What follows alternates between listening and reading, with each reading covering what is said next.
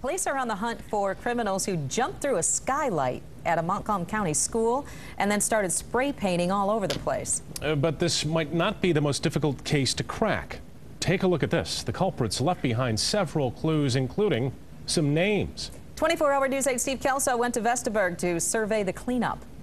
Police aren't sure exactly how many came in here, but now they're pretty sure they came in through this skylight. They took something like a cinder block, busted their way through into the interior of the school, and then started spray painting, causing a lot of damages.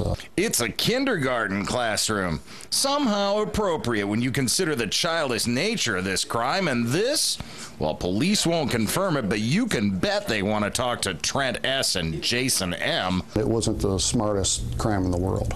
But it sure was expensive. My guess is going to be between $10,000 and $20,000 by the time we get done. It looks like at some point the vandals ran out of spray paint, so they turned to the fire extinguishers. What they had no way of knowing was that the dust from fire extinguishers will very often set off the fire alarms. And once the alarm's going off, they decided it was time for them to leave. The dust also provided police with some very nice shoe prints to work with. I think what's going to happen is you're going to see these kids are going to talk to somebody, and before you know it, I'll have a phone call on my office and they'll tell me exactly who did it. It'll happen within the next few days, I'm guessing.